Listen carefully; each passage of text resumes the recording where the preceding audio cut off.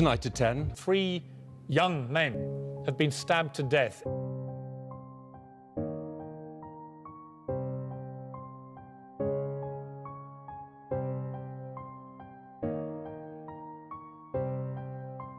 It's your life. It's either you get your life taken off you, or you can take someone else's life and end up in jail.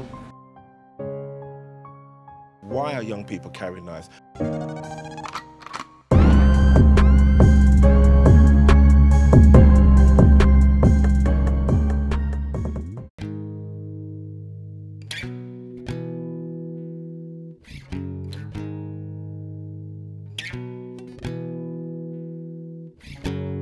I'm Wasee Gofur, a student from Weston-super-Mare, and I'm going to be diving deep into the reason why the knife crime epidemic is such a rising problem in North Somerset.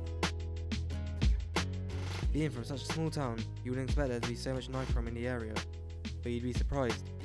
I've witnessed 3 different attacks with knives, with the first one being at the age of 14. Juveniles from age 10 to 17 were the offenders in 21% of cases. In 2017, 284 incidents with a knife were recorded in North Somerset. This means a person was stabbed every 6 days. Even in Weston-super-Mare, possession with a weapon has increased from 58% to 111% from last year. I wanted to speak to someone who's had experience with knife crime and has been in a gang environment. 10 years ago, Paul left his gang after being hospitalised 7 times from stab wounds.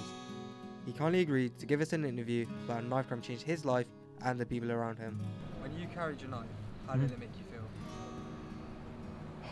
That same old cliche, really, I guess. Felt like that if someone pulled a knife out on me, which I was worried about because of the environment I was in, it would even the playing field up. I probably felt vulnerable sometimes about it, and that's only because I was in a gang. I was a known gang member, so other gangs knew I was a gang member. So you know, you put yourself in that situation, you think to yourself, well, they're carrying a knife, I need to carry one. Did you carry a knife with you everywhere? Everywhere. I got arrested 5 times for carrying a knife. And that statement alone tells you that the first time I got caught didn't deter me, did it? I'd already made my mind up, you got me? To be honest with you, even though I didn't ever stab anybody, I got stabbed myself, having a knife on me just made someone else vulnerable, me vulnerable. But by having it, I guess that is the whole environment of being involved with gangs, because you know other gang members carry knives, so you try and even the playing field, you know? So I put myself in an environment that was quite unhealthy and dangerous. Yeah. And that was just a mentality of where I was in that time of my life, you know? Do you feel like knife crime is going to keep on increasing? Yeah, 100%. Yeah, the only way, you never stop it. You never stop it. We need to stabilise it, no matter difference. So stabilisation means that we need to keep it at a certain number of years of kids being stabbed to death. Well, that's not stable, is it, at the minute? It's all-time high. And it will grow and grow and grow until the government or someone somewhere wakes up and says it's law. If you work with kids aged 10 to 16 annually, every year you give them a knife crime workshop, probably from someone who's got experience. You know, no disrespect to teachers. What do they know about knife crime? They teach academics. I'm on about people that have survived stabbings for whatever reason they got involved with it and talk to these kids about the truth. After everything happened, what made you stop carrying a knife? What was it like? Well, eventually, you know, I managed to clean myself up, got off the drugs, and the gang fell apart just too long from prison sentences, mental health problems. And I looked back and I thought, you know what, I don't need to carry this knife. You know, there was no need for me to carry it because I wasn't involved in criminality anymore. Why do you think there's been such an increase in knife crime in the past couple of years? Because of gangs, drugs. Like they've increased well, in the last couple of years? Yeah, well, as you just said, it was having a conversation before the cameras went on about your friend being stabbed, drug related. Yeah. If you took drugs out of the equation, the gangs don't survive, they sell drugs. If you take the gangs out of the situation, there's less knives on the street. Now I guess some of the kids are carrying knives for protection because they're worried about gang members robbing them for their phones, etc, etc. But I would purely say that 70% of all knife crime and stabbings, 70%, 7 out of 10 stabbings, whether they're fatal or not, are related to crime. And most crime today is drug related and gang related. So, you know, I strongly believe that, yeah, most of knife crime is due to that. Lewis Wilson is a Western College student who was arrested at the age of 13 for possession of a knife. He met up with me to discuss how he changed his ways. Well, when I was about 13 years old, I got involved with my friend in a knife crime sort of incident. I had a knife on me at the time because I thought, you know, I was a bit hard as a kid.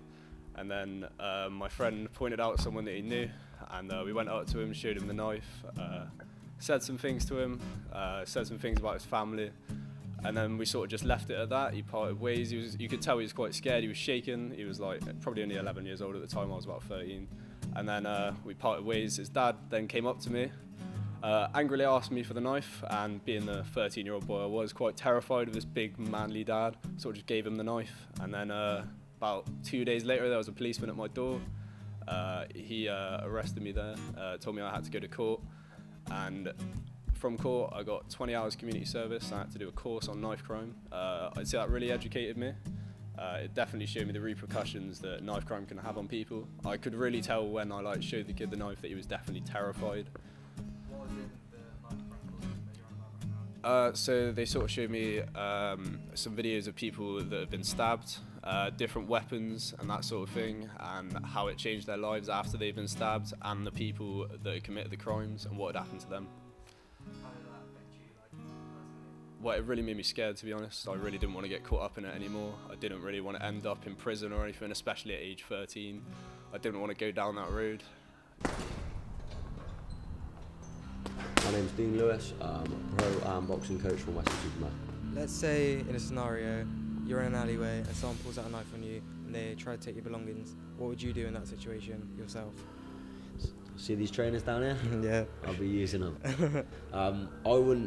I wouldn't promote to anyone to stand there and try and take a knife off of someone, or try and get the knife off and stab them, or try and defend the knife. My honest opinion to anyone is you only get one life. So, I mean, once it's over, it's over. So why would you stand there when someone's got a weapon in their hand that could potentially end your life with one stab, you know? So, I mean, my advice would be literally to get on your toes and run away. Don't ever try and be the hero, you know? You can only be the hero once. If you're the hero and it goes wrong, then it's the end, you know? And yeah, so definitely don't hang around. Get away as fast as you can. I would 100%. So you wouldn't use any boxing or anything to try and defend yourself? Or? Definitely not. I mean, if someone was physically coming at you with the knife, I mean, and you had to maybe block it, yes. But the first opportunity you had to get away, I would get away as quick as you can. You know? We met up with Zoe Chegwin and Mike Vass from the Avon and North Somerset Police Force, who are currently trying to tackle the issue of knife crime. I wanted to find out what the police are doing to try and reduce knife crime. Why do you think so many young people are now getting involved in knife crime? I think it's maybe they have, or they see all the press and media around knife crime. They feel that if they carry a knife, it's going to help protect them. It actually has the opposite effect. Is if you have a knife on you, if you have to use that knife, it's likely to be taken off you and used against you. So it's a bit of a false preconception that by carrying a knife you're going to be protected. Actually, it's going to be putting you into more danger. Because of every police area has found that they've had an increase in knife crime. I think because of that publicity, more young people are getting more involved, or it's becoming more prevalent in the news. What effects does knife crime have on family and friends? Well, it affects everybody. So one of our education videos that we have is an interview of a young lady whose brother was killed after being at a nightclub. And she said the effect that it had on not just her, but her whole family and all the friends, about that fear of being out in that area, the fact that they've lost a loved one. So it affects not just that one person who's died and lost their life, it affects absolutely everybody that's come into contact with that person. It also affects police officers, it affects emergency services, because nobody wants to see a young person lose their life through violence. It's really far-reaching. I spoke to a nurse last week. We've had a few serious incidents in the last couple of months, and even in Somerset, which have been stabbings. Whatever the root reason for them, I don't need to go into, but they end up ultimately, if they've survived in a hospital where there's a magnitude of healthcare professionals that are then trying to save their lives.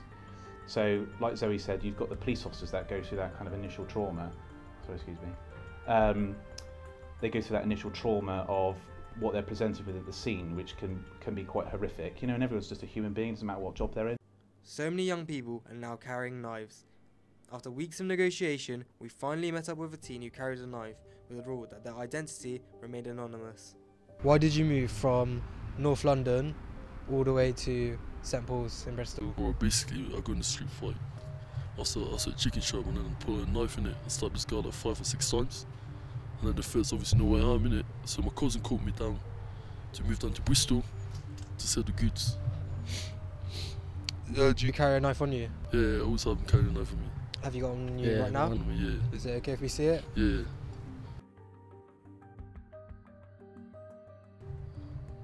Shit knife, but it does me good, innit? Does me good. Why do you carry a knife? Do I carry a knife? Or basically, I go around with the wrong people. So I was walking down the street. Obviously, I seen this guy walking behind me. Pull up, yeah. Then he put me against the wall. Obviously, I noticed the knife was going with me that day. So I pushed him and legged it. And since that day, you've always carried a knife? Yeah, since that day, I've always been carrying a knife with me for protection. Have you ever been stabbed yourself? Oh no, I've never been stabbed. I've witnessed my mates and shit been stabbed. Seen them in the hospital bed, like parents crying for them. Do you think you'll ever stop carrying a knife? Hopefully, because I want a better life, you know. So you want to get out of the life of like Knife crime and like drug violence. Yeah. Have you seen people ever been incarcerated, so in prison, from knife crime? Yeah, obviously, yeah. Some of my mandems and shit in prison. To conclude this documentary, I feel like knife crime, no matter what, is always going to be there, no matter what. As we've seen, when we interviewed Paul Hannaford, we interviewed someone who carried a knife at the age of 13, we just interviewed a knife carrier now. That's 3 completely different ages that knife carrying. Paul Hannaford was like 10, 15 years ago when he was carrying a knife. To this day, people are still carrying knives, and it's just keep on rising and rising and rising. I feel the police are doing well. When we interviewed the police, they spoke to us how there's a lot of police bins, how they're giving a lot more talks. However, personally, in my experience, I didn't get any of those talks.